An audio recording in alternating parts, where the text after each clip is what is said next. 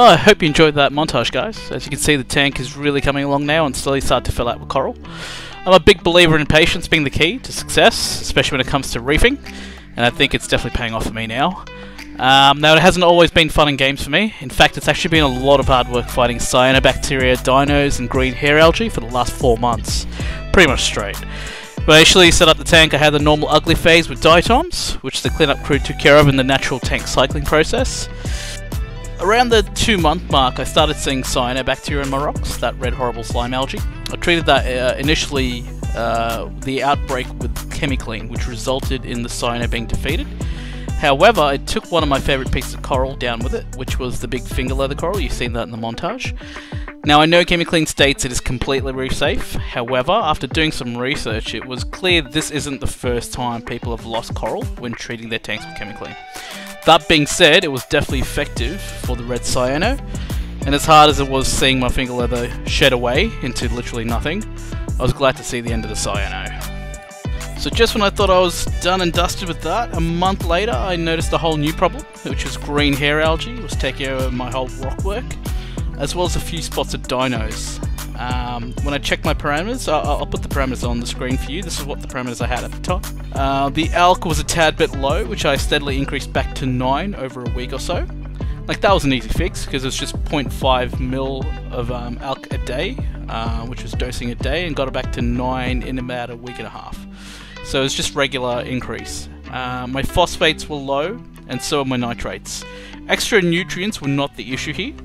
That left only one other cause for the green hair algae and the dinos is most likely the lighting. After a quick discussion with my LFS, I completed a full 2-day blackout on the tank, then changed the lighting schedule from 11 hours, which it was, so it used to ramp up and then ramp down during the day for 11 hours. I brought that down to 7 hours and put it on blues only, which made a pretty significant impact initially anyway. I then replaced the activated carbon with fresh carbon, which I bought from my LFS. I stuck to the 20% weekly water changes, however I started scrubbing the rocks with the toothbrush and manually removed the green hair algae every weekend. I did this for a month straight and started seeing less and less of the GHA, and that's where we are now. No more cyano, no more dinos, and no more GHA for the last 2 months now, so I am free for that. In regards to testing my water, I test my water every week using Salafert's test kits, and once every 3 weeks I get a water test done with my LFS to get a really close, accurate reading, as much as possible.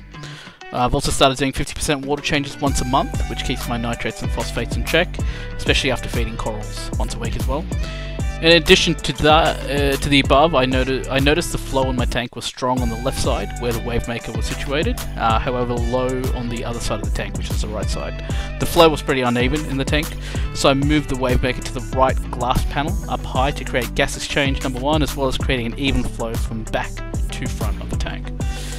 I don't run a skimmer. Honestly, with a small filter chamber, I'm limited to what kind of skimmer I could run on this tank, and the small nano skimmers just aren't good enough in my opinion.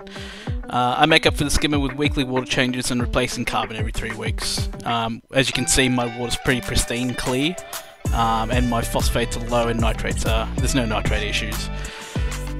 So yeah guys, I've had my fair share of issues. However, I feel I've overcome most of them, and if they ever do come back, I'm pretty confident I know how to deal with them now.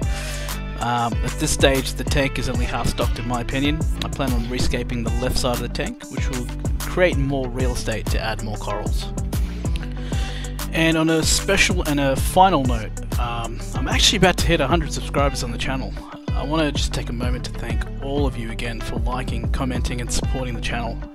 When I first started the channel a year ago, I didn't think I would even have 10 subscribers, and to be approaching 100 subs, I'm just totally happy, and it really motivates me to keep making more videos for all of you. Thank you all again for your support, and I hope you enjoyed the video. Catch you in the next one.